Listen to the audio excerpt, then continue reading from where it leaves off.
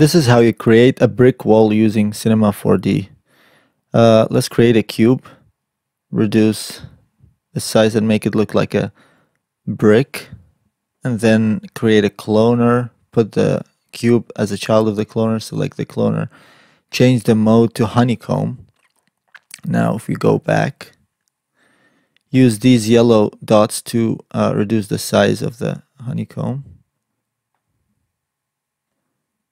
to make it look like a brick wall. Bring it down, and then now you can change the count on the width and the height. Add some fillet, select the cube, add some fillet to the cube so you can make the edges rounded so it can catch more light and reflections. And that's it.